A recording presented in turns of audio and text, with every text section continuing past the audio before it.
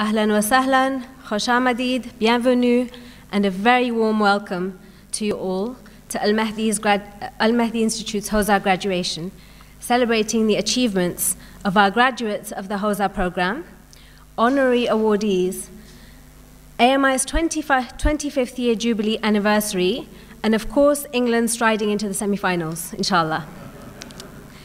It's a great honor for us to be joined in this celebration by family, friends, and patrons of the Institute, and I welcome you all cordially. My name's Nazmin Adanji, and I currently head the Department of Arabic Studies here at AMI, and I will be your MC for this afternoon. Having been involved in curriculum development, teaching, and translation at the Institute for the past 7 years, I have personally witnessed the growth of the Institute through its recent activities and initiatives, and I feel very proud to celebrate this joyous occasion with you all this afternoon.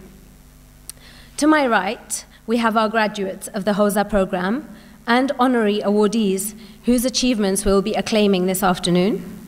And to my right, we have our AMI faculty team who have been a part of the graduates' journeys on the Hawza program. The program for this afternoon will initiate with the recitation of the Holy Quran, followed by a special presentation explaining AMI's journey over the past 25 years, the launch of the International Center for Collective Ijtihad, and an address by the director of AMI.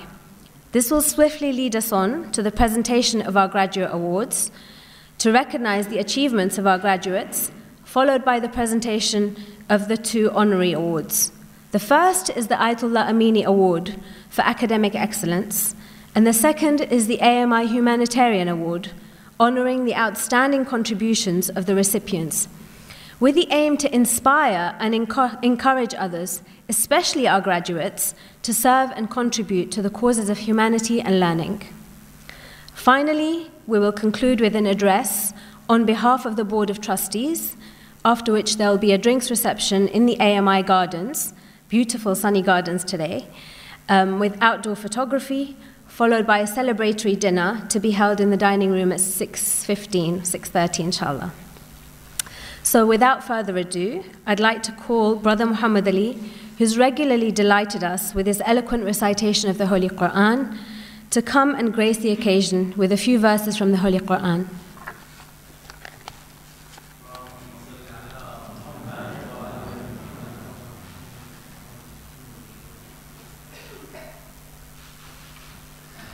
صلوات على محمد وآل محمد.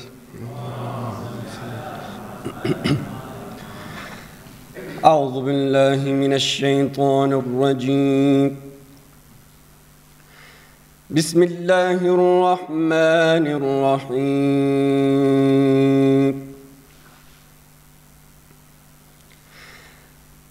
وإذ قال الحواريون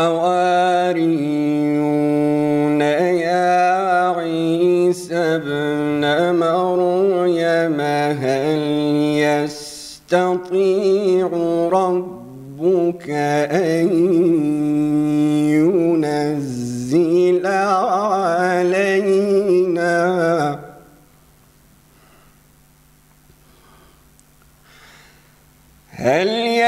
يستطيع ربك أن ينزل علينا مائدة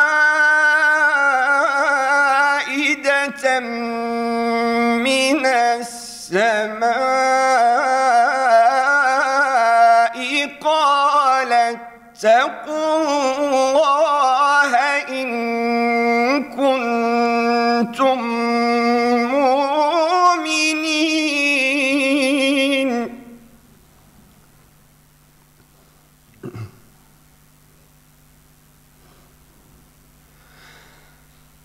قالوا نريد أن نأكل منها وتطمئن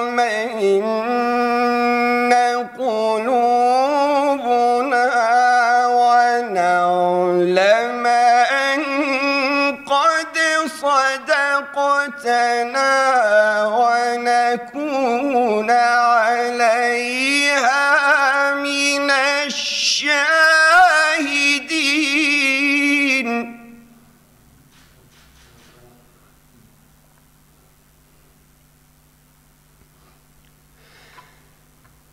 قالوا نريد أن نأكل منها وتطمئن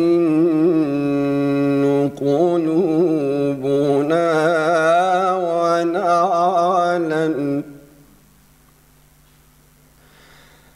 ونعلم أن قد صدقتنا ونكون عليها من الشاهدين.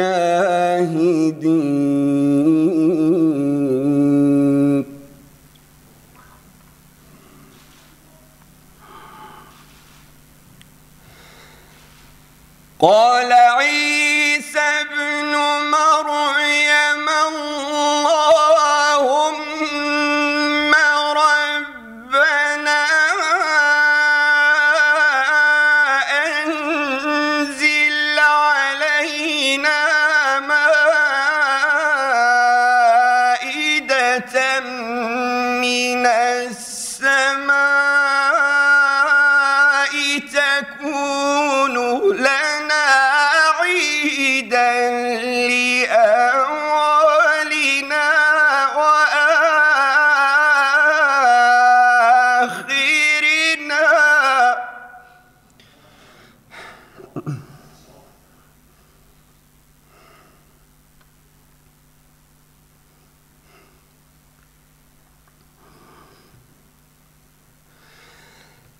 تكون لنا عيدا لأولنا وآخرنا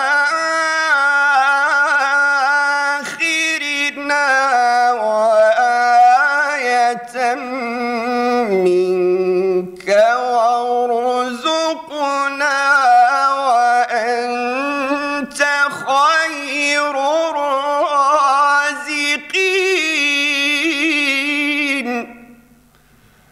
صدق الله العلي العظيم. صلوات.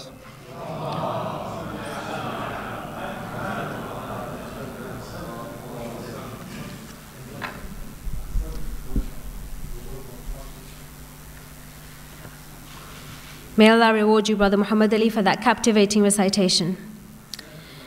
In celebration of AMI's Silver Jubilee anniversary, I'd now like to call upon our very own Sheikh Muhammad Rida Tajri to give a short presentation walking us through AMI's journey over the past 25 years.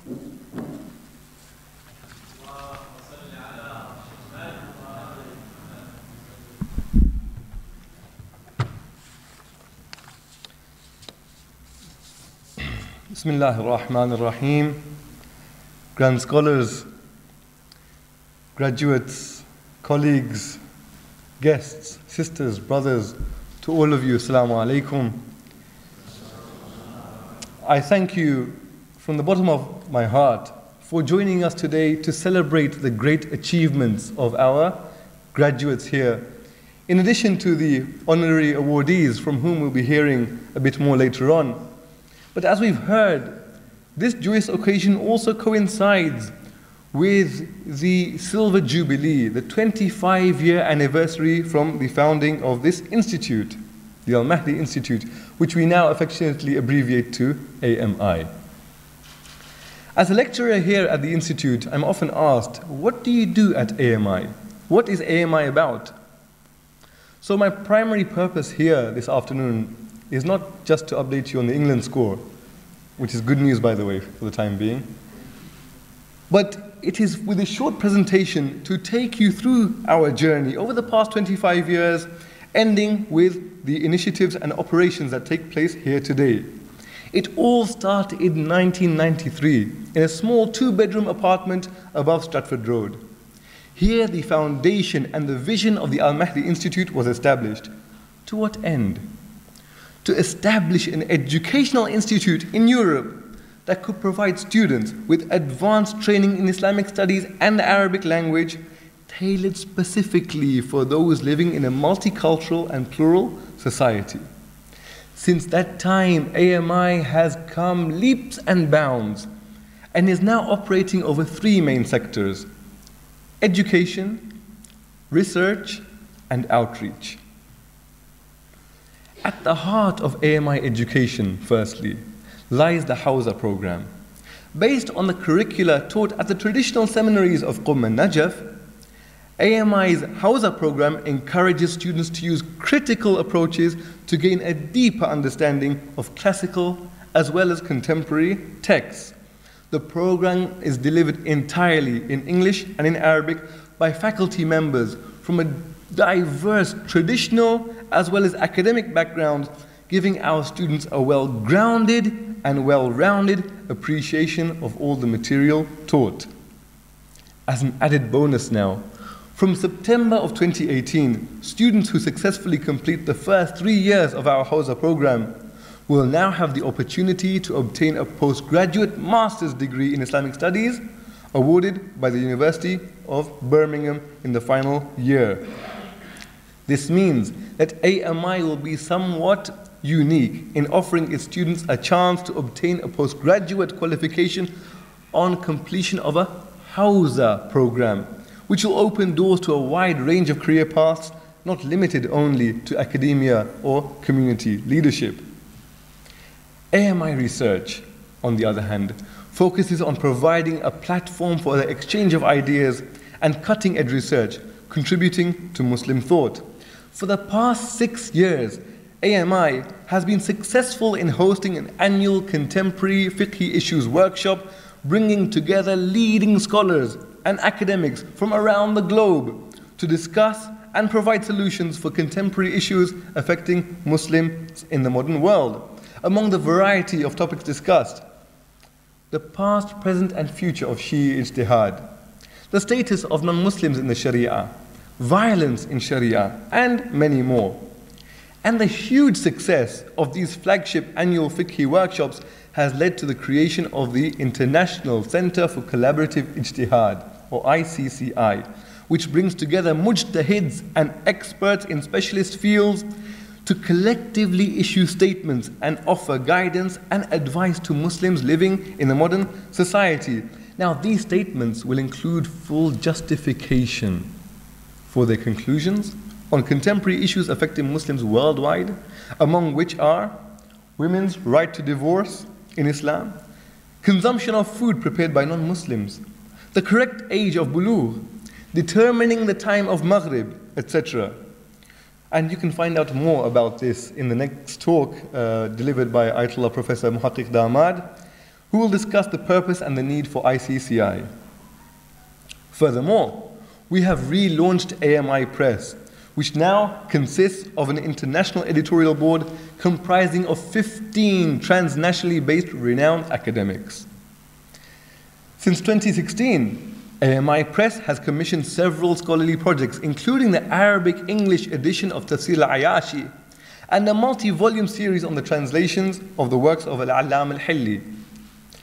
Finally, through AMI Outreach, we have been providing an open, safe, and scholarly platform that addresses the needs of interfaith, intrafaith, and from the grassroots communities.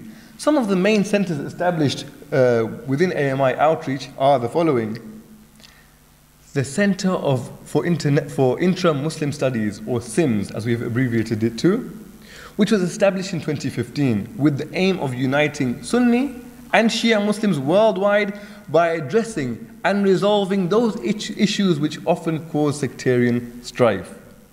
CIMS brings together scholars from various Muslim schools of thought to discuss issues such as succession of the Holy Prophet, the concept of imamology and infallibility, the status of the Sahaba, and many more issues.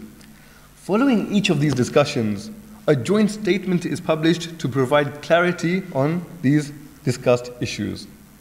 And following the great success of CIMS, we are in the process now of launching the Center for Decree and Doctrines, also known as Darul Ifta'i wal Aqa'id, which allows Muslim scholars from both Sunni and Shia backgrounds to come together and collectively reflect upon jurisprudential as well as theological issues of concern, and provide unified solutions and guidelines that can be followed by Muslims living in the West. The Center for Decree and Doctrines will be launching in early 2019 once at least 60 issues have been discussed and addressed. Apart from our intrafaith work, we recently established the Shia Scholars Forum in the winter of 2017, which aims to unite a diverse range of Shia scholars to discuss and debate the issues and challenges faced within the Shia community, although they be worldwide, and how they might be resolved. The Shia Scholars Forum is also a platform for collective learning, which allows scholars to share their unique perspectives, ideas, and research with one another, and with other scholars in a very safe and open environment. Furthermore, we also have the Inter-Religious Symposia, launched earlier this year, which brings together scholars and theologians from diverse religious backgrounds, allowing them to explore and learn more about different faith traditions. The Interreligious Symposia will discuss how topical issues such as life after death, predestination and free will, animal rights, the environment, etc., are perceived by different faiths. Last, but by no means least, the Al-Mahdi Institute Library, AMI Library, hosts one of the largest collections of Shi'i literature in Europe, holding over 20,000 specialist works. I've read nearly all of them, in Arabic, English, Persian, and Urdu languages. Currently, the AMI Library is continuing to expand its collection and now has a separate collection for English literature in the new English library, which is located upstairs. I hope that this presentation has been useful in providing an insight into the activities that we've been initiating and steadily continuing, which is starting here but branching out across the world. Now, this presentation and all the activities might sound like a lot to take in and too much is going on. But it is with the hard work of the staff at the Al-Mahdi Institute that allows us to churn out quality graduates, collaborating with other institutions, cooperating with other faith traditions, which allows us to focus on each of these initiatives and deliver these noble goals. We are, of course, indebted to our supporters and funders for encouraging and inspiring the work we do here. And for more information about all of this, you can find out a lot more from your graduation booklet or by visiting our website. Thank you very much for your time, thank you for listening, and I hope you thoroughly enjoy the rest of your evening. Wassalamu alaikum wa rahmatullahi wa barakatuh.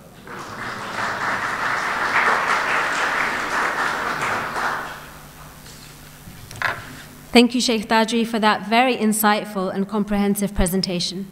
It's clear that AMI has come a long way from where it started, and that there are many more exciting prospects on the horizon, one of which, as you heard in the presentation, is the International Center for Collective Ijtihad, also known henceforth as ICCI. We would now like to show you a short video to further explain what ICCI is about and how it will operate. The International Center for Collective Ijtihad, also known as the ICCI, offers guidance and advice to Muslims living in today's society by providing responses to wide-ranging issues that are of practical concern. These include questions like, do women have a right to divorce in Islam? How should the beginning of New Islamic Month be determined? Can Muslims consume food prepared by non-Muslims? And more. The ICCI provides responses by bringing together two groups of scholars. The first group consists of religious scholars, or mujtahids, who specialize in Islamic sciences and understand the nuances required to deduce Sharia law. And the second group consists of experts, who specialize in different fields of knowledge such as medicine, astronomy, social sciences, business, commerce, and more. Through seeking advice from the experts, the religious scholars issue statements of guidance. The idea is that the collective knowledge and skill sets of both groups of scholars ensures that the most effective rulings are obtained.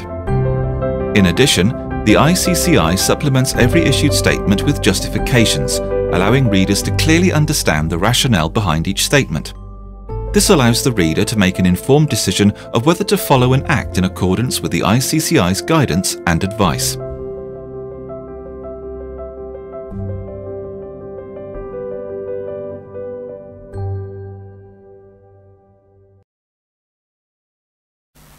Now, we're very fortunate that Ayatollah Professor Sayyid Muhaqqiq Damad, the chair of ICCI, has joined us all the way from Tehran, and I would thus like to take this opportunity to ask him to explain to us all the need for having an international center for collective ijtihad in today's world.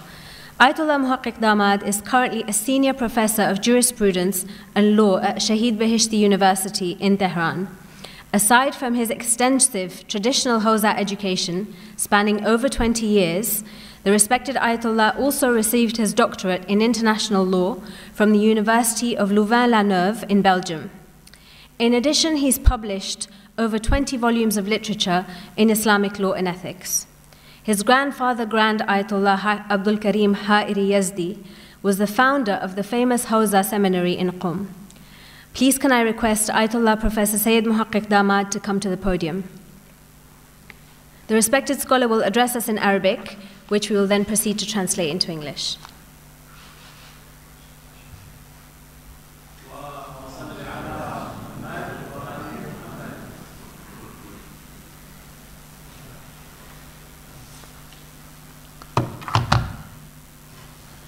Assalamu alaikum wa rahmatullahi wa barakatuh.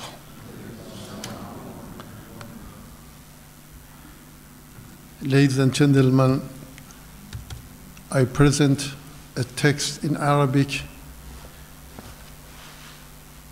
and so the lady will translate for you in English.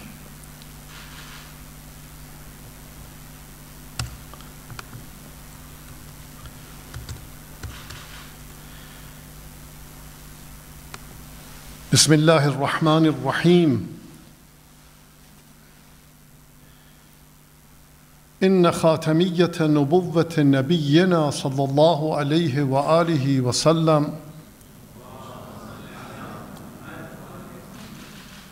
والشريعة الإسلامية القراء لا تتم إلا مع ضم نظرية الاجتهاد المستمر،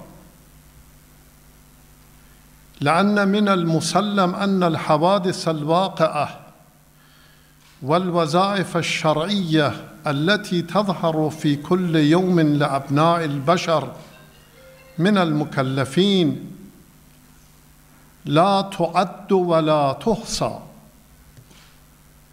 ومن لوازم الدين الكامل أن يبين ويعين ما هو وظيفة أبناء ملته حتى يعملوا ويصلوا إلى السعادة الأبدية. على هذا إنا إذا قلنا أن الاجتهاد يكون مكمل خاتمية الشريعة القراء ليس قولا جزافيا، بل هو قول صحيح جدا. إن من مختصات الشيعة الإمامية الاثنا عشرية الابتهاج بانفتاح باب الاجتهاد،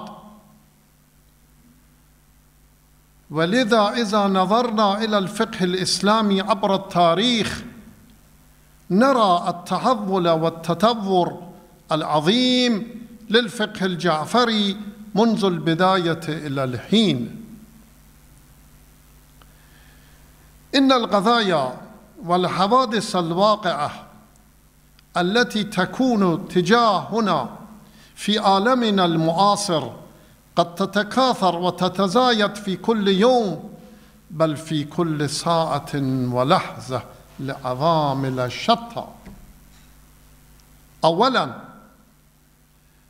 السرعة التي نرى للعلوم والتكنولوجيا والفنون وتأثيره في حياة المجتمع البشري، هذا أولاً. وثانياً، تطور عيش أبناء المجتمع والثقافة والحضارة، هذا ثانياً. وثالثاً، مهاجرة المسلمين من مواطنهم الأولية وتفرقهم واتخاذهم الموطن في أقصى البلاد ومواجهتهم مع حضارات العديدة المعاصرة. نحن نفتكر أن الاجتهاد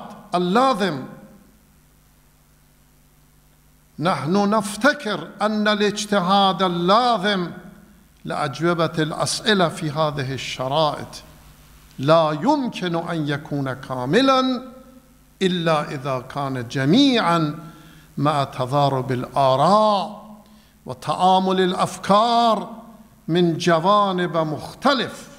جوانب مختلفة، لأن الفقيه لا يمكن له صدور رأي ثاقب إلا إذا فهم الموضوع أولاً. إن الفقيه إذا يرى صدور الرأي لحرمة الربا، لأعمال البنوك، كيف يمكن له إصدار الرأي مع عدم الدقة وعدم التفهم لمعنى المعاملات البنكية؟ بالأخص ما معنى للنقود المعاصرة؟ ما معنى للنقود المعاصرة في عالمنا المعاصر؟ لأن الفقيه لا يمكن له صدور رأي ثاقب إلا إذا فهم الموضوع، ولا يمكن له فهمه إلا بالتشاور مع الأخصائيين. مثلا حول المسائل الطبية، أيمكن صدور الفتوى بلا المشاورة مع الأطباء والأخصائيين في الطب والمهندسين والمنجمين وعلماء المجتمع؟ لا يمكن. إن أهل العلم والثقافة في عالمنا المعاصر لا يرضون بمحض الفتوى. هذا أخيراً، هذا نكتة مهمة أريد أن أضف إلى المطالب العالية. إن أهل العلم والثقافة في عالمنا المعاصر بينهم فرق عظيم مع الجمعية والملة السابقين، لهم فرق عظيم. إن أهل العلم والثقافة في عالمنا المعاصر لا يرضون بمحض الفتوى في جواب أسئلتهم، إنهم يطلبون منا النظر مع الاستدلال والتوضيحات المقنعة. إن الشباب يجيئون إلينا ويسألون بعض المسائل، إنهم لا يقنعون بمحض الفتوى الأقوى هذا، الأحوط هذا حرام، هذا حلال فقط. إنهم يطلبون منا الاستدلال والإقناع.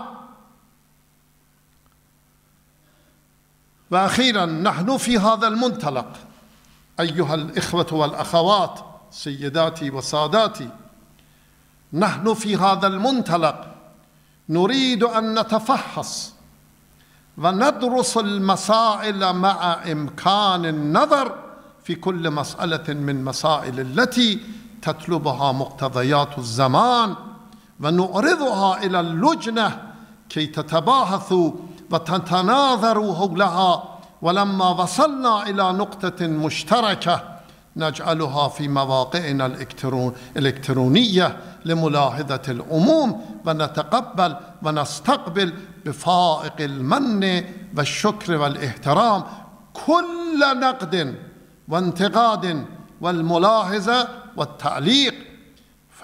فإنا نعتقد ونفتخر بحديث منتسب إلى مولانا الباقر عليه السلام وعليه الصلوات الله تبارك وتعالى إن حياة العلم بالبحث والنقد. والسلام عليكم ورحمة الله وبركاته.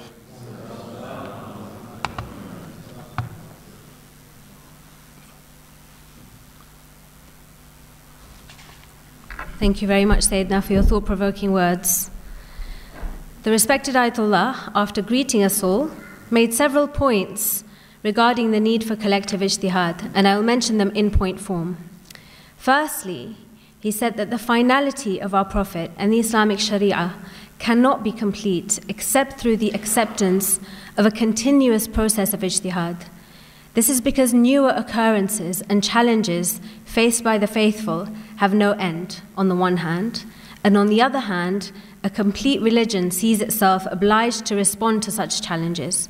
Accordingly, ijtihad is a completer of the Islamic Sharia. Secondly, amongst the distinctions of the Imami 12 Shia is that they have left the door of ijtihad open, and consequently, we have witnessed tremendous progress and development historically within Ja'fari fiqh. Thirdly, the newer challenges facing us within the contemporary era are constantly increasing due to several factors, such as the speed of technological advances, together with development in other areas of modern research and their impact on human life and community, modern lifestyle and the merging of civilizations within the global village, the migration of Muslims to different parts of the world, and as a result, encountering different cultures, lifestyles, and social setups. Fourthly, we are of the opinion that the ijtihad that is needed to respond to such challenges and questions arising from them cannot be complete unless it's a collective endeavor, with cooperation and collaboration of a variety of opinions from differing perspectives. This is because the jurist cannot provide an accurate view except through a proper understanding of the subject matter. And a proper understanding and appreciation of the subject matter necessarily requires consultation with experts in various fields such as medicine, social sciences, astronomy, etc. And lastly, people within the contemporary world are no longer satisfied with mere fatwas and decrees of what is permissible and what is prohibited. They require rationale and explanations leading to the fatwa. In conclusion, therefore, we will, as a group, consider questions facing us within the modern world and collectively discuss them and consult with others. When we reach a consensus, we will present our findings to the public for them to uphold. At the same time, we welcome and appreciate every form of critique, observation, and commentary in relation to what we present. We're committed to the report of our blessed Imam al-Baqir alayhi salam, who said, "Indeed, the life of knowledge is sustained through discussion and critique." Peace and blessings be with you all, your brother Sayyid Mustafa Muhaqqiq Damad. Thank you once again, Sayyidna, for your very informative and thought-provoking rationale.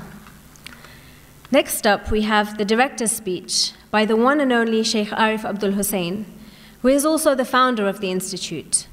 It has been through his tireless endeavors and leadership that the Institute has grown from its humble beginnings to what you see today. Sheikh Arif, through his visionary approach, has facilitated the creation of an open and safe environment at AMI, which has allowed scholars and students from around the world to openly express and review their beliefs and opinions for the ultimate purpose of intellectual and spiritual growth. On behalf of all AMI students, faculty, staff, funders, and patrons, I would like to thank Sheikh Arif for his continuous dedication and hard work towards AMI and the betterment of the global human family. Please can I invite Sheikh Arif Abdul Hussein to come and enlighten us with a few words. Bismillah ar-Rahman ar-Rahim. Alhamdulillah Rabbil Alameen. Wassalatu wassalamu ala ashrafil anbiya'i wal mursaleen wa alihi at-tayyibin at-tahirin wa ashabihi al-muntajibin. Amma ba'd, assalamu alaykum jami'an wa rahmatullahi wa barakatuh. Peace be with us all. Bismillahir Rahmanir Rahim. I stand here very humbled before Allah and as a servant of the community, and thank Allah subhanahu wa ta'ala for giving this wonderful opportunity of life to be, even if it is half-heartedly, committed to what might yield His pleasure, and to you all for allowing this humble servant to serve the community in whatever capacity one has been able to serve.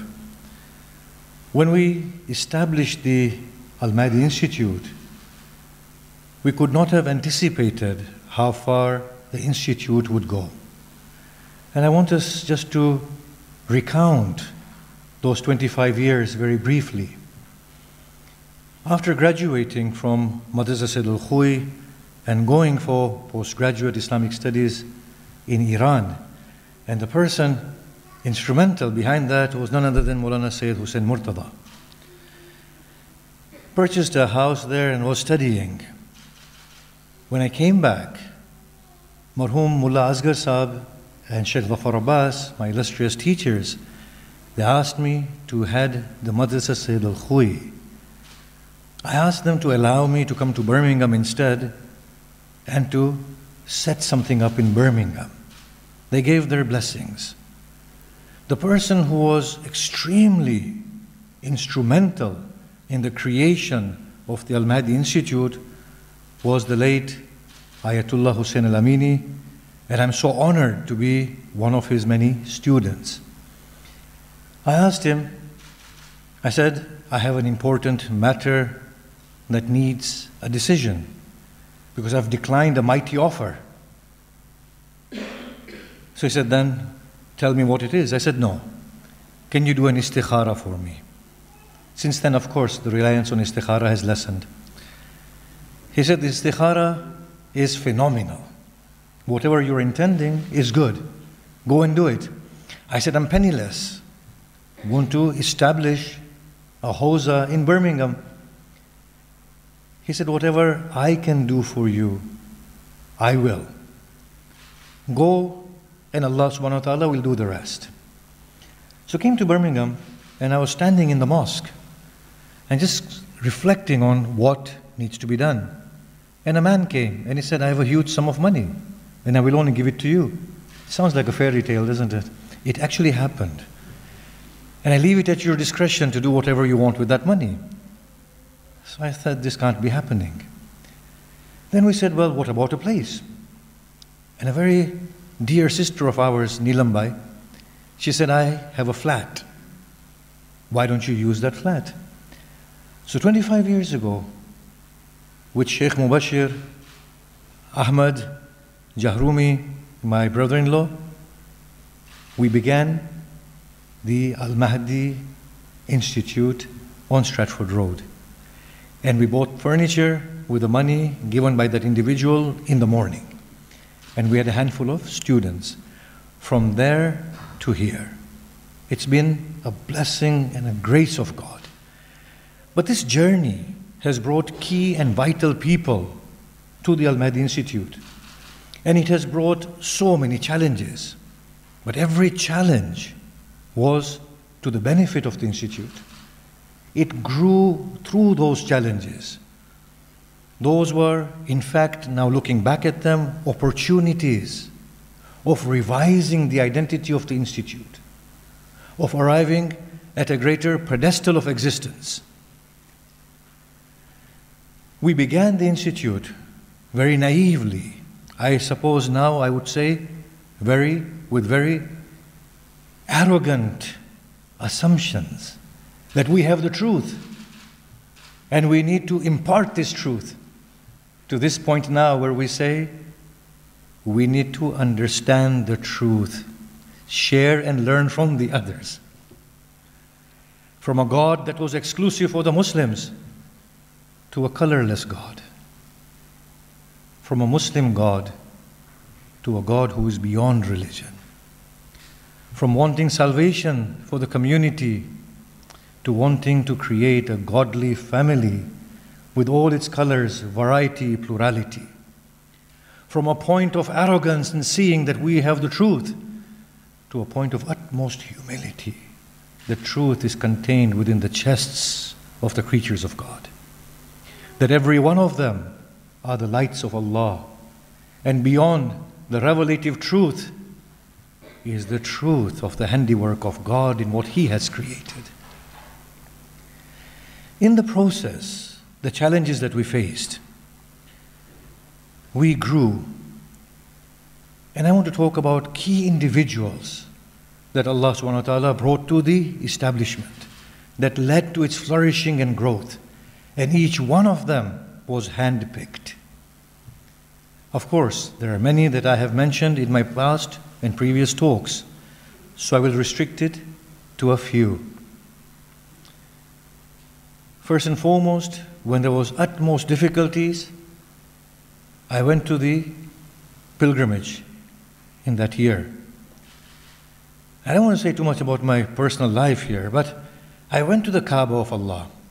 I placed my chest upon the wall of the Kaaba. It's a very difficult thing to do. You almost get crushed. And I said, Allah, the institute is yours. Why should I be struggling? Aren't you the one who saved this house from Abraha and his elephants? This is just a small flat. Why can't you look after it? I said, in any case, oh God, I go back from here empty-handed and I'm going to shut it down. You can do your own work. I'll make something of my life. Nasin Walji was there. He said, Arif, do you have an endeavor in Birmingham? I said, yes. He said, what are the financial sort of situation? I said, very poor, very bad. He said, you know what, I'll support you. And because of him, the institute was alive. At that point, I had to let all the staff go. I said, I can't pay you anymore. You may leave. Everywhere I would lecture, I would say to them, send the money to the institute to pay its rent off. Nasin Walji came and he made that beautiful offer. If he's here right now, then maybe he will remember this event, that once he became so tired of me, he said to me, I'm no longer going to support you. I said, that's fine. I went onto the pulpit, gave a lecture. He said, I will never ever say that again. For as long as you want, I'll support you. I must warn you, my lectures do have a very bewitching effect on the audience. If you're not bewitched by now, there's something wrong in your hearing. After that came Hujjatul Islam wal Muslimin, Marhum Agha Ilmi. What a great person, an illustrious, noble soul, and a dear friend, introduced through none other than Sayyid Hussein Murtada. When he saw that the institute had now grown and was encountering difficulties, he began to support through the Irshad Trust. When he saw that he could no longer continue supporting the institute due to the political restraints, he brought a very noble man, noble in every way, Hujjatul Islam wal Muslimin, Agha Nurullahiyan. Agha Nurullahiyan came here. Agha Ilmi said, butter him up. So in front of Agha Nurullahiyan, I said, if you come from on behalf of God, you don't need my buttering. Ilmi said, aren't you audacious? I said, that's the way I speak. Nurullahiyan said, Arif, for as long as I am alive, you will get all the support that you want. I said, no strings attached. He said, nothing. Do what you want at will. The institute grew again until the time came when Agha Nurullahiyan was no longer in office. And at this point was the biggest decline of the institute ever faced in its history. And we were going to lock it up when Allah sent our Murabbi dear Sajjad Ibrahim, who is here and who will address us. He showed blind faith, and he's taken the institute to a newer pedestal. His insistence on professionalism, on proper procedures, on proper standards, has finally got the institute where it is. He once came and I sat with him. I said, Sajjad Bhai, I know you have no belief in the institute. You just have personal affection for me. He said, don't give yourself so much credit. I said, it's your sons who like me. He said, no, I believe in you and I think this can go somewhere. Him and the team that he will talk about came together. I must say, if ever I've seen people who have blindly supported a cause, it is these people that I've mentioned, who had no idea of where it's going to go. Sayyid Hussain Murtaza, when it was in a little room, he came and he said, this will be the Najaf and Qom of the West. And I used to think, it's a mad statement that he's making. But it was the beauty of his heart that made him say what he said. With the aid of such noble souls, this establishment has grown. God does whatever He wills, however He wills, through whomsoever He wills. I will narrate a little story. When Allah says, مَا عِنْدَكُمْ يَنْفُضُ وَمَا عِنْدَ اللَّهِ بَاقٍ, whatever is with you shall perish, whatever is with Allah shall perpetually remain, we need to have faith in these words of God. Al-Mahdi Institute is in the 21st century, a century in which possibly mankind will attain the enlightenment for which the prophets have worked. It might be that time where we finally begin to understand that religion is a means toward liberation. Religion is a means towards creating one human, moral, godly family. Religion is a means towards bringing about unity beyond variety and withstanding variety. Religion is about not accepting the other, not tolerating the other, to appreciate the other and to celebrate the other. Al-Mahdi finds itself in such a unique position. It's a very humble attempt, but there are many other attempts like this being made all over the world. We are truly honored that God has given us all this opportunity as a huge family to finally come to this point, to put away our biases, to join hands with everybody and be one. But it has also given us the courage to become self-critical and to say we are wrong here because the truth is beyond my likes and dislikes. So what if you've been perpetuating it for 1,500 years? If it cannot be substantiated, then it has to be revised. There is nothing sacred beyond inquiry. And there is nothing more true than the untarnished relationship that we have with our Allah. And there is nothing more noble than another human soul. But I will say this, that Allah subhanahu wa ta'ala does His work. It is about time that we awoke to the truth, we humbled ourselves, and we said to ourselves that there is nothing special in us or about us. We are all children of God. We need to now bring religion to a level where religion is critiqued openly, without any embarrassment. Those features of religion that divide, that are intolerant, that condemn, should be confined to their history. Do you think that when Jesus, Isa, Musa, Ibrahim came, that they appealed to the people by saying, we are going to paradise, you're going to hell? We are pure, you're dirty? Beat up women and enslave people? In their context, they preached a humanitarian and a godly message. Do you think people would have been attracted to the Prophet Muhammad had he said, I am the only truth, you're going to hell?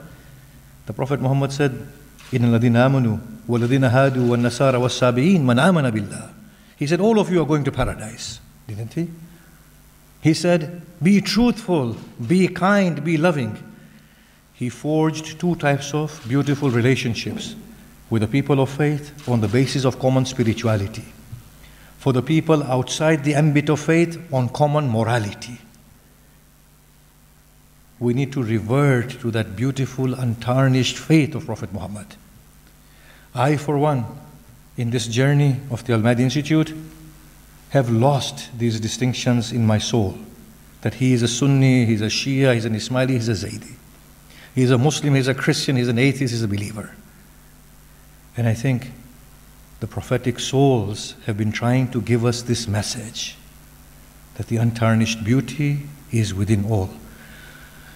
Al-Mahdi Institute hopefully will grow by the grace of God, will be able to talk about religion as it was in the time in which it was initiated, untarnished beauty and the fullness of human aspiration.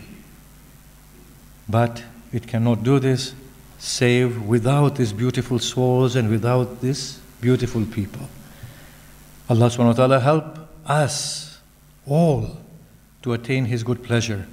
And may Allah bless the Al-Mahdi Institute with kind souls like yourselves. There are one or two people that I do want to make a mention of. A lot of the people have been mentioned by name. And I want to thank everybody not from Al-Mahdi Institute or as Arif or on behalf of God. God thanks all.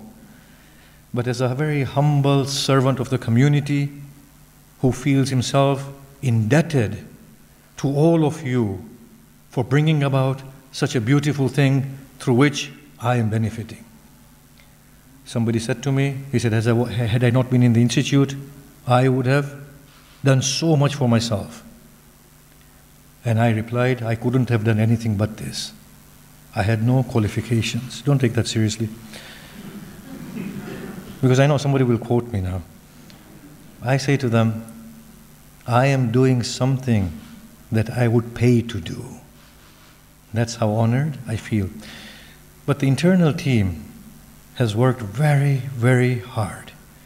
And in them, I want to mention two people, and I hope one of them is here, who have worked selflessly. Amongst them are Shazim Krishanji and Sheikh Ali Mallah. May Allah bless both of them. Now today is a day that coincides with the great tragedy that we witnessed in the UK. Let us recite Surah Fatiha or a moment's silence in their honor, in the honor of all those people who have needlessly and oppressively lost their lives throughout the world, and those people who are under the yoke of oppression. Al-Fatiha and a moment of silence.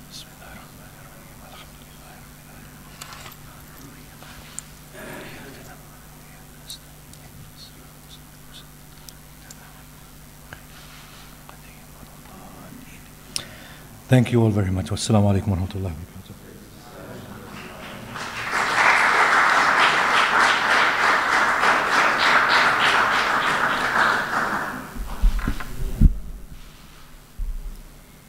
Thank you, Sheikh Arif, for sharing with us your nostalgic account of the humble beginnings of Al-Mahdi Institute, for your humble appreciation of those who are the backbone of this institute, and for your very heartfelt message. Now comes the part that we've all been waiting for. After years of hard work and commitment to their learning, it's finally time to celebrate our graduates' successful completion of the Hawza program. Please can I call upon Sheikh Arif again to come and present the Graduates Awards. I would like to request the graduates to come forward when called and accept their award.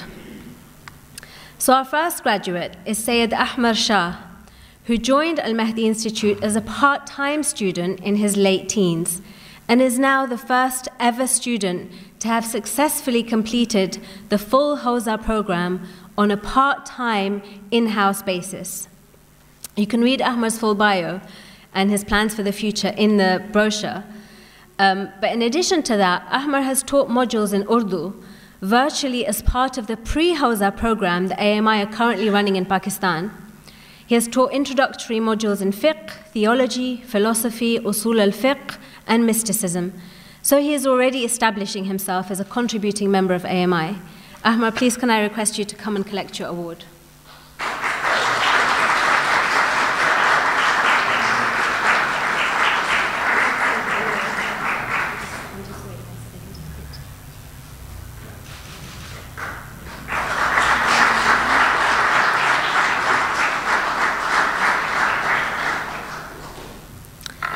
Our next graduate is Ali Rida Khaki, who joined the Institute in 2011 as a part-time in-house student and then switched to full-time studies in order to complete the program. Again, you can read his bio in the brochure, but as with Ahmar, Ali Rida is also active in teaching Usul al-Fiqh and Fiqh to Year 1 students on AMI's Hawza program. He's also been mentoring Year 1 students and has delivered tafsir short courses for the general public. Ali Rida, please can I request you to come and collect your award.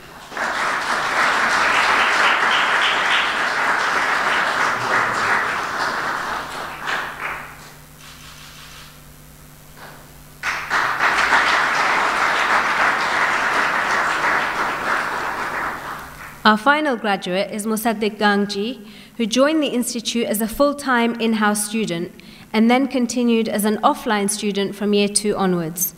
Musaddiq is now the first ever student to have completed the full Hawza program on an offline basis.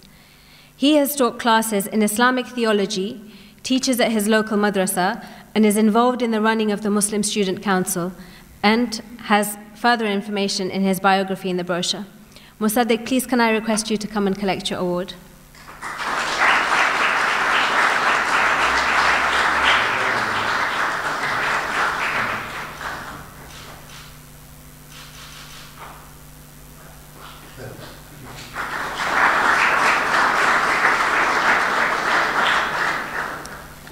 I'm sure all the guests present here will join me in extending many, many, many congratulations to you all.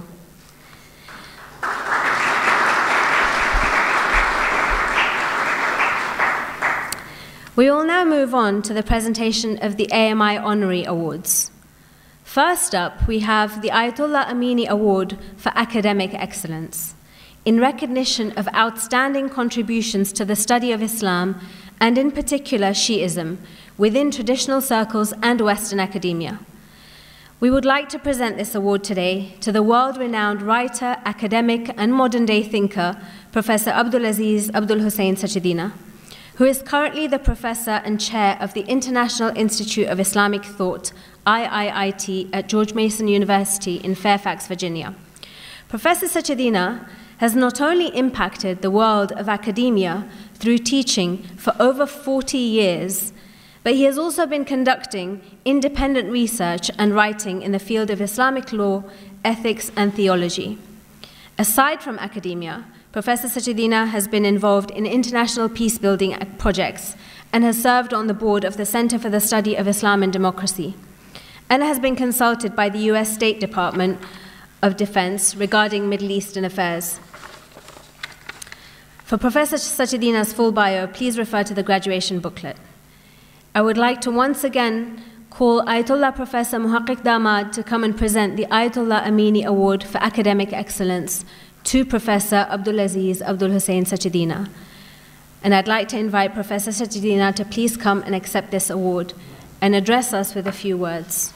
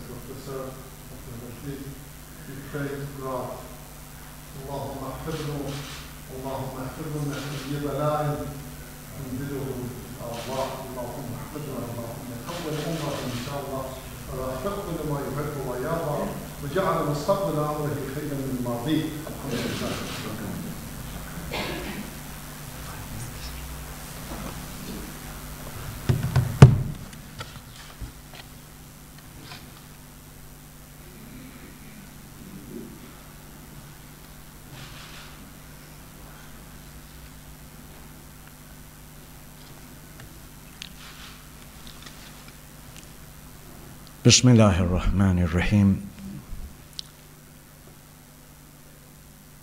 Recognition of intellectual excellence is very much dependent upon understanding the goals of institutions of higher education. Academic world is full of challenge. My experience began with institutions of higher learning, and I often wondered the Muslim identity of many such institutions in the Middle East where I studied with Muslim teachers, with Muslim ulama. I had to begin sorting out my own identity as an intellectual, but a believing intellectual, in the light of the identity that can shed light on the challenges facing me and the likes of me in education in Islam as a religion and tradition. I do use two separate terms, religion and tradition, what we have inherited as a tradition. How to elevate education from being a servant of the market economy to the market economy becoming the recipient of the knowledge of educated people. That's what we claim in the university. It's a very different claim for the Islamic institutions. We are not giving degrees for kasibi, for earning money. We are giving degrees for increasing awareness about Islam and the responsibilities we have. What is needed today is, in this educational institution, is cognitional theory. How do I know what I know? If I don't know that, then I will not be able to guide others. Seeking a uniformity in any institution of higher learning is fatal. It will destroy the institution to the development of knowledge and application and our endeavors in collective ijtihad. Thank you very much.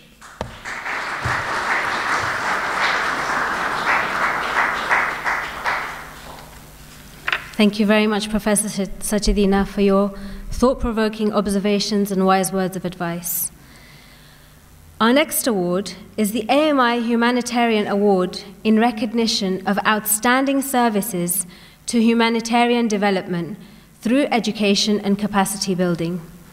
We would like to present this award today to Dr. Sakina Yaqoubi, who is the founder and executive director of the Afghan Institute of Learning, AIL. Dr. Yaqoubi founded AIL in 1995 in response to the lack of education and healthcare faced by the Afghan people after decades of war and strife. It's through the tireless efforts of Dr. Sakina Yaqoubi that AIL has established itself as a groundbreaking and visionary organization working with grassroots communities, especially women, to bring better education and health services to the less privileged. Almost 25 years on, AIL has established 306 teaching centers, as well as 4 health clinics, a hospital, a 12 million listener-strong radio program, and a legal clinic providing free legal services to poor Afghan women. Since 1996, AIL has benefited over 12 million Afghans through their education and health programs. In 2005, Dr. Yaqoubi was also jointly nominated with 99 other women for the Nobel Peace Prize. I simply can't do justice to her achievements in this short time, but please do refer to the graduation booklet for her full bio. I would now like to call upon Mr. Sajjad Ibrahim, one of the main patrons of AMI, to come and present the AMI Humanitarian Award to Dr. Sakina Yaqoubi. And I invite Dr. Yaqoubi to please come and accept this award and give us a short talk.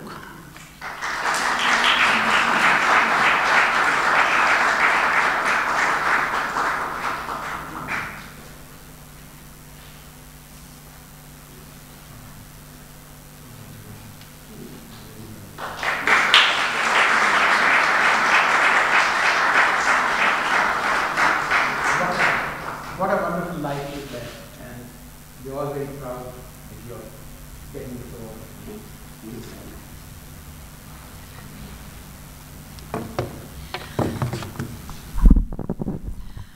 أعوذ بالله من الشيطان الرجيم بسم الله الرحمن الرحيم. It's a great honor to be here today. Al-Mahdi Institute, I think it was so generous to give me this honor to be here with this wonderful and great family. I really want to share with you what I have been through for 26 years, especially that I heard right now the mission of Al-Mahdi. I really believe that the mission of Al-Mahdi should be worldwide transfer. Because today, as I find out, I'm sorry to say it, I didn't have that much knowledge of Al-Mahdi. Today I hear wonderful message from all colleagues, especially from Sheikh Arif Hussain. I think this is the way that our people, our spiritual people, our religious people, our students go about. Because today is the day that the whole world is in trouble. All of you know this era right now, especially Muslim people, are in every part of the world in trouble. And one of the trouble that I really believe, and I am sure you believe, is because that difference. Because we do not practice interfaith, as Sheikh Arif Hussain said, as we have differences, as we think that we are the best one and we are the only one go to heaven, as we do not reach out for poor, for widow, for orphan, for a country who is violated against women, against children. That is the issue today. Why I did what I did, I want to share with you. I was living in the United States. I had a good life. I had a good education. But you know what? My brother and sister in the refugee camp were suffering. The women were terrified. The children were orphaned. The elder was driven out of the country. Every day I hear this news. And I told myself, who am I? Why I'm better than others? Why I am better than my sister and brother, that I stayed in this place and have a comfortable life? Islam says that. Islam told us times after times that we must reach out for our brother and sister. And what we are doing, what I do as a Muslim woman, what I do as a sister, what I do as a mother, I really need to reach out. So when I went to the refugee camp, what did I find out? I want to share with you very briefly, not in detail. When I went there, I saw miserable women, miserable children, and lots of ignorant people, thousands and thousands of them. And they were ignorant. Why? Because they did not have education. I find out that the only thing that I could do to help out, not to give them money, not to give them food, not to really just hold their hand, to really provide education. What kind of education? Education that really gives them opportunity to do critical thinking. If you are able to do critical thinking, you will find a solution for it. But in my country, in my area, there wasn't a critical thinking. People just closed their eyes, memorized, and they went after it. That was all. So once we start giving training, doing critical thinking, you should see the women and children change. Today I'm in Afghanistan. Afghanistan still is struggling. We have conflict all over Afghanistan. Again, I am so proud to be here, to Al-Mahdi. Why? Because you are working through conflict resolution. You are trying to solve problems. You are trying to unite people, and that's what I am doing inside Afghanistan. Today, still, we have suicidal bomber. We see people are blowing on the ear day after day. We saw women are becoming widow, young women, 2, 3 children, and age of 25. They are sitting and being a widow. And you know what? Our country, our people needs education. To be educated, also they can run out of poverty. In Afghanistan today, poverty is all over the world. And poverty is creating misery, creating sickness. So how we can approach that? Through a good quality education. When you have a good quality education, a mother knows how to feed her child. A mother knows how to earn some income while her husband is gone. A mother can be a good symbol for her child that he or she be a good citizen, will not be ignorance, will not go and use suicidal bomber. And that's the reason we are there, trying to provide education. And also I want to share with you, today we must be united together. Because this issue of Shia, Sunni, Christian, all kinds of this issue is creating separation. It provides us diversity and everybody go to their own direction and everyone said, my way, my methodology is the best.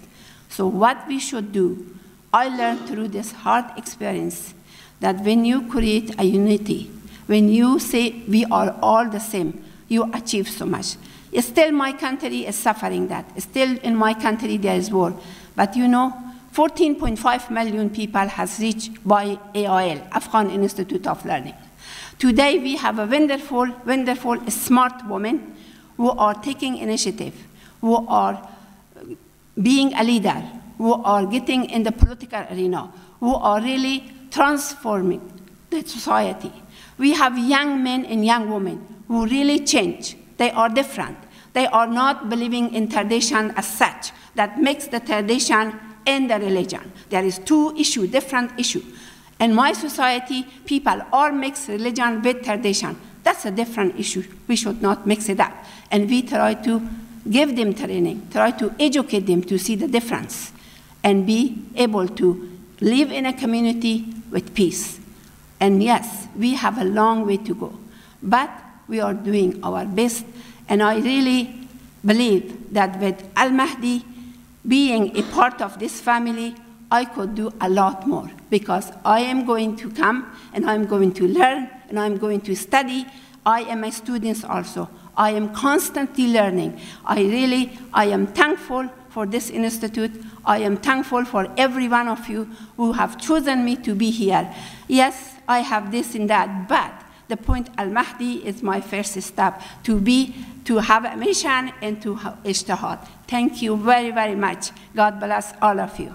Thank you.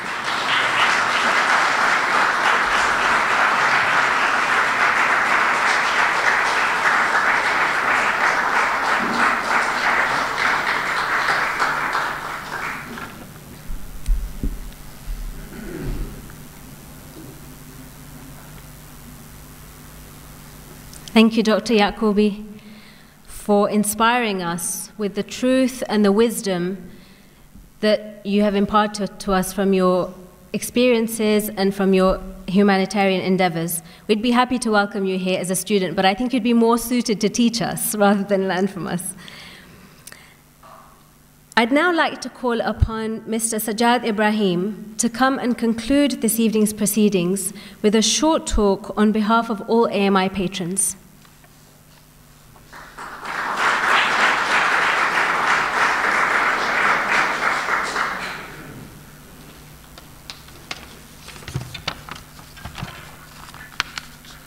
Bismillahir-Rahmanir-Rahim. Respected scholars, ladies and gentlemen, Assalamu alaikum. I'm going to talk a little bit about the reason why I've chosen to support Al-Mahdi and to thank everybody who has worked so hard to make this a reality. Aziz Bhai and we were talking yesterday evening and reminiscing about the early 80s in Toronto, where we wanted to establish an institute of Islamic learning in the West, a higher institute that would not only do research, but also teach. And that really did not happen. When I met with Sheikh Arif, I think it was around 2005, I could see the potential of this institute taking place in Birmingham and not in Toronto, which would have been my preference. I even suggested to him that he move to Toronto, which he flatly refused.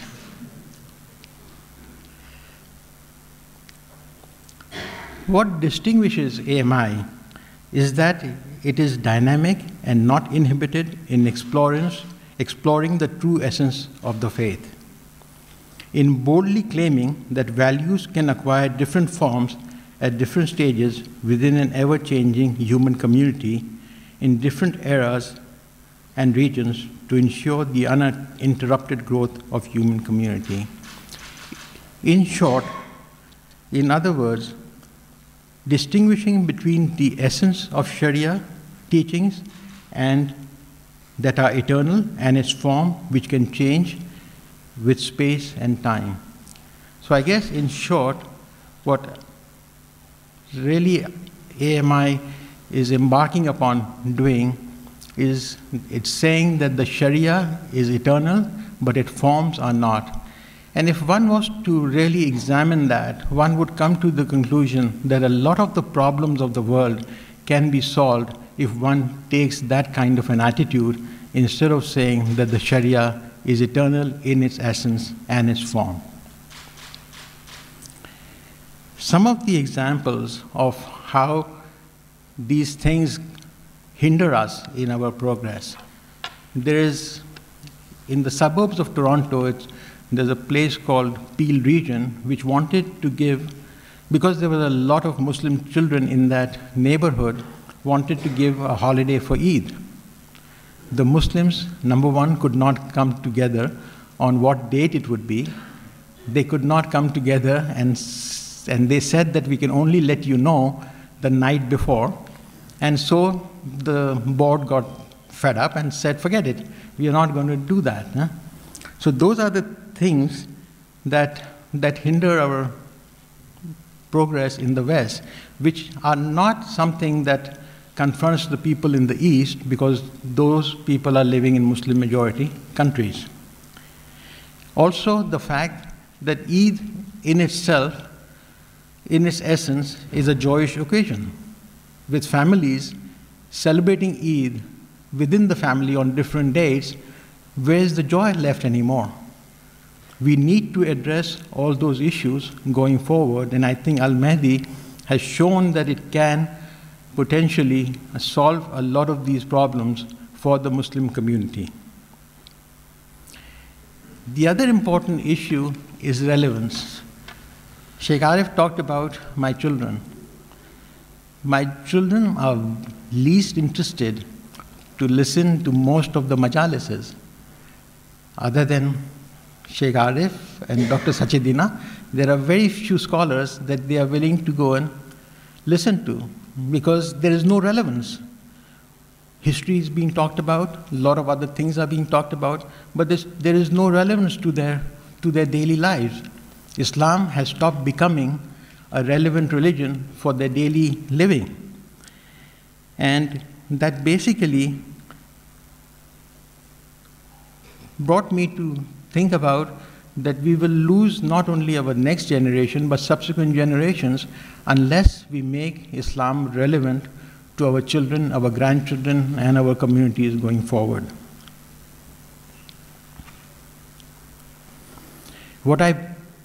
My hope and prayer is that Al-Mahdi teaches us and our future generations to lead a God-centric life and progressively grow to our ultimate completion. Now comes my part of thanking everybody. First, I would like to thank our principal donors, especially Mr. Mustafa Qasim, Mr. Mohammad Habib, Faisal Ali Bhai, Jawad Khaki, and all other small and large donors. It is very important that AMI remains a grassroots-funded organization and is not beholden to any government or organizations that can dictate its course, other than me. I'd like to thank the past and present trustees of Al-Mahdi, Sayyid Muzaffar Abbas, Dr. Shafiq Haji, Mr. Mohammad Fazal, Nasin Walji, Abbas Datu, and especially Mehboob Ladak for all their dedication and services. I'd now like to present a plaque to Mr. Zulfikar Merali, in recognition and deep appreciation of your exceptional and selfless efforts and hard work towards the renovation of the AMI projects since its inception 25 years ago in the places where AMI has been accommodated. Mr. Zulfikar Merali, can you please come up?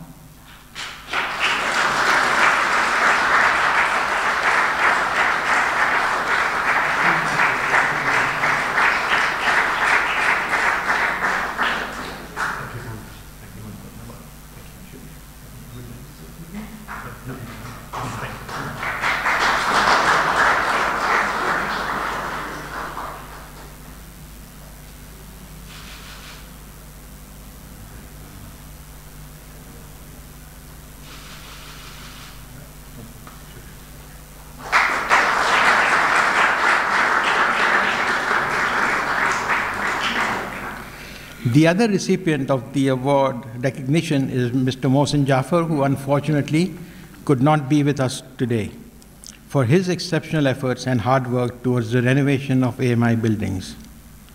We'd also like to thank Mr. Jafar Rajpar and Mrs.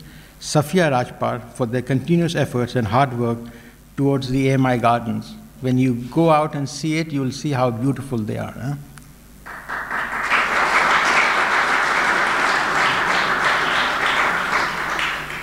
Thank you to Hashim Bata, Dr. Ali Raza Bhujani, Rukhsana Bhanji, Salim Sheikh, Hassan Somani, Syed Ejaz Shah, Syed Raza Musafi, and all the faculty and staff at AMI for all their hard work in putting together the Fiqh workshop, renovation of the property, and today's event.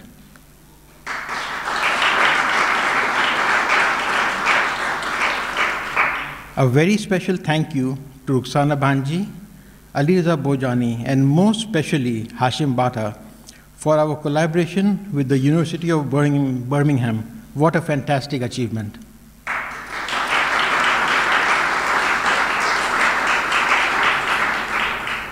And what can I say about Sheikh Arif?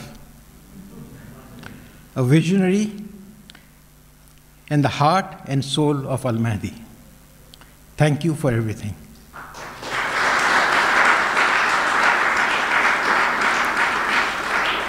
May Allah protect you and bless you for your noble endeavors. Thank you very much and enjoy the evening. Thank you.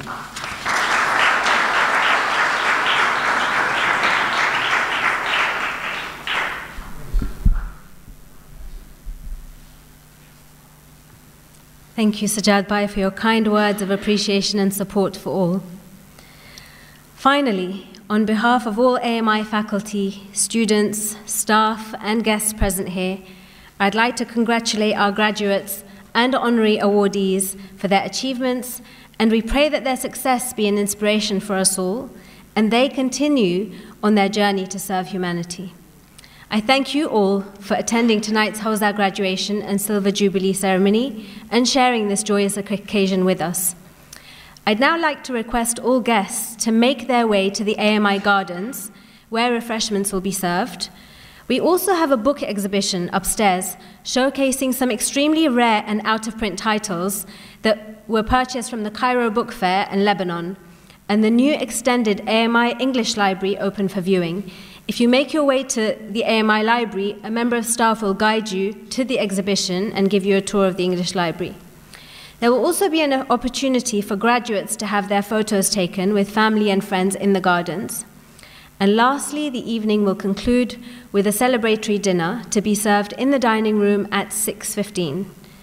Jazakumullah, thank you very much for being here tonight, this afternoon and into the night, and I hope you enjoy the rest of the evening. Thank you.